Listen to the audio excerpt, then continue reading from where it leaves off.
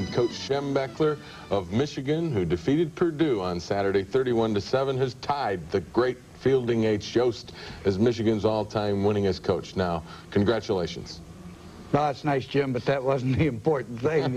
The important thing was to win this game so we could stay alive in this race. Well, you won it, and you won it impressively.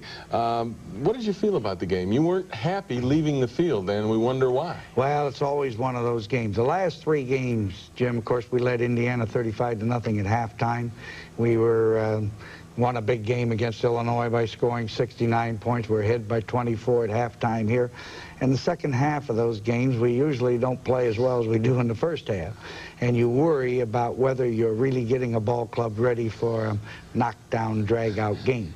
Well, your first drive against Purdue was a good one, and then it ended poorly. And I think that maybe got a lot of people wondering whether this might be a spoiler-maker type team. Well, I don't know about that. I was impressed that we moved the ball. This was the first play of the game.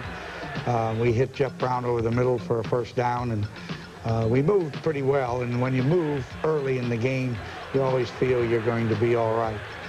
This was a pass from Harbaugh to McMurtry that got the ball to 20, but we stalled here.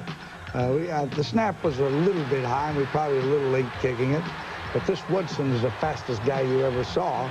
He came off the corner and blocked it. Now, that's embarrassing, Jim, when they come off of there and block a field goal. But the defense holds, you get the ball back, and then you go to work again. We come right back again as soon as we get the ball, and Jim hits McMurtry over the middle again for a good gain in the first down. McMurtry looked filled in well for John Colasec. Right.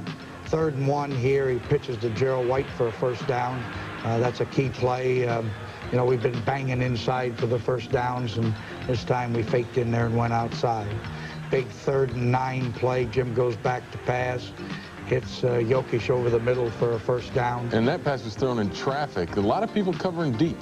Well, he zeroed it in there. You know, he had enough of it to get it in there. Here on a give to Bob Perriman, we go in standing up from about the 5-yard line. That's our first touchdown, and we take the lead 7-0. And this became a very big play. Big wind down in Lafayette. This ball was kicked up into the wind, was held in the wind, fell just beyond the 20-yard line. Thomas Wilshire went down and recovered it for us. Exactly the way it was in that Notre Dame game, if you remember, Jim. So we come back here now. Jim scrambles for a big gain, and we're down inside the 10-yard line. You'd like to see Jim scramble like that a little more, too. I don't mind that. I like to see him step up into the pocket if nothing's there and then take off running. Here he comes back over the middle to Jokic again for a touchdown. And early in the second period, we go up 14-0. And they were playing defensively pretty tough against you. Pretty tough against the run at that time. Here our defense did a good job of containing him. As a matter of fact, Jim contained him almost completely the first half. It wasn't until our second unit went in there that they started to move with any degree of efficiency at all. Jim Harbaugh's getting an opportunity to run a little bit on the wishbone, too. Teams trying to take away the tailback? Well, we want to make sure that that they know he's a threat in there, that we'll run the wishbone. Here he hits Kenny Higgins over the middle. We want to keep that wishbone going. We keep working at it and doing a good job. Here, Gerald White comes out of the backfield, catches the ball on a crossing pattern so that we're down in there close again. This time, Perriman bucks in there again. Slow call by the officials. I suppose they wanted to wait whether the entire body was over the goal line or not. But anyway, it was a legitimate touchdown. We go up 21-0. And right before half, it appeared as though Purdue got offensively going. Was that a change defensively, or? Well, they broke 2 plays, Jim. That one there, and moved down to about midfield before the drive finally stalled. And then we got the ball back, as a matter of fact, and moved down in there quickly.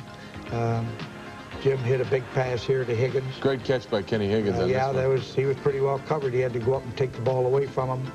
Finally, just before the half, 11 seconds left, and Mike Gillette kicks the field goal, so we go in at halftime, 24-0 ahead. You got to feel pretty good at that point, going in at 24-0 after having botched up that first drive, getting nothing out of it, and getting the 1 turnover, go up 14. Did you feel secure? Did you feel, because you were moving the football and the defense? Well, as long as we moved the football, and our defense was playing well. As long as you keep your regular defense in there, you're going to be all right. I didn't think Purdue would move on us very much if we did that. I heard they surprised you a little bit with some of the things they did defensively to stop the run. They played a lot of flex defense. A flex defense, Jim, means that they take a defensive lineman, play him back off the ball, and let the guy flow from back off the ball, pinch a couple of guys in here, let this guy roam free in there. We had to make some adjustments there to get those people blocked. And we did, and in the long run, in the second half, we did move the ball pretty well on the ground. Well, stay with us because second half highlights in Michigan's record-setting win over Purdue are coming up when Michigan Replay continues.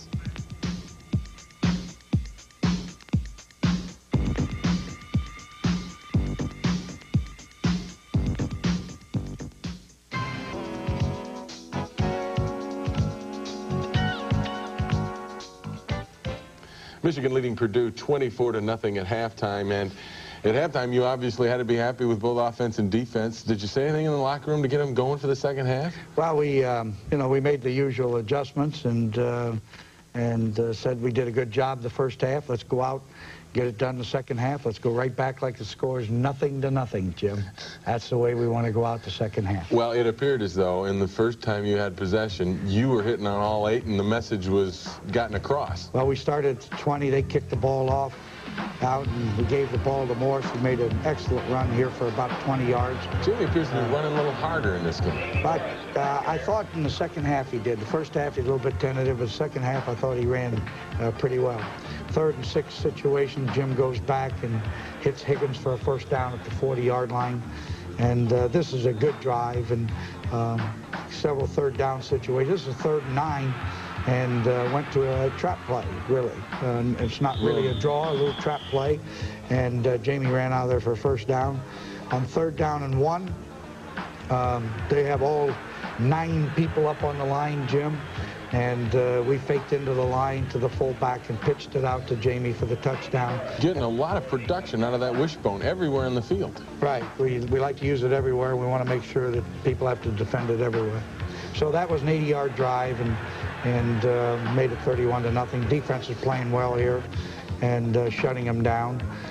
So at this particular stage in the game, pretty well in hand, but we didn't get real good blocking at the point of attack here, so Jamie had his own ideas. Figured things looked a little cleaner out to the other side and went around the other way. And you don't mind that? Now, we work on that play, but it's hard to develop that one. This is an option play here, and big fullback breaks through, and Jim gives him the ball for a good play. He's been running very well, Bob Perriman. He's gotten a lot of yardage the last 3 or 4 games, and that's important. Jim goes back to pass, and this is one of those things. It was a badly executed pass play. The routes were run poorly. The pass was thrown poorly. And we made Woodson look like the All-American that he is when he intercepted that ball. No question he's a good player. He is that. He's an excellent player. Purdue comes back and picks up a first down. They were ineffective throwing, which I think was surprised a lot of people. Well, you know, they throw pretty well, and this drive, we put our second defensive unit in there, and they went 90-some yards, Jim, to score, and that was upsetting. This is the touchdown play. We went in to score. I hate to see that. That second defense has given up 5 touchdowns this year, Jim. That's why I was upset. Now it's time for the Budweiser play of the game. We're leading 7-0, Jim, and we're going to kick off in this crazy wind in Lafayette. The ball's held up in the air. Thomas Wilshire comes down and grabs the football inside the 25-yard line, and that led to our second touchdown. And I think that might have demoralized them when we went in and went ahead 14-0. For the average fan, it's a little tough for them to understand after the game when you are interviewed in the locker room and you say they're ahead 24-0, and you say, I don't like these kind of games. And for the average, that's a little tough. A little tough for him to understand why a coach would say that. You're taking that statement out of context. Okay, give me the context. Well, the context is that it's difficult to coach when you're ahead by that far at halftime. And it kind of takes the coaching right out of your hands. You know? I mean, you don't, there's I don't know. It's a double-edged sword. Would you rather be tied at half? It's one of those? No, I didn't say that. No, I didn't say that. But it's just that, you know, it makes it tough, the second half. It really does. I don't think it's going to happen the rest of the year, Jim. So I think from now on, we're going to have some tense halftime. You would like to coach for 4 quarters then, rather than, you know, have to kind of sit back and do things to make the clock run. Yeah, well, either that or I'd like to get the ball and have the second unit moving it and the second defense playing well and, you know, that type of thing. But it didn't work out that way because that 90-yard drive, you know, really took our momentum away. Even though we're 31 points ahead and it didn't mean anything, it takes the fun out of being there playing. But you came out of the game, you didn't play Garland Rivers, you didn't have your 2 offensive linemen, John Elliott and Mike Hussar. You came out of it fairly injury-free, so, you know, successful all the way around. That's right. From that standpoint, I'm pleased. Now, here's the problem. Is our defense getting enough snaps to really be sharp when we get into a slugfest? That's what I worry about. That's important to me. That's why we...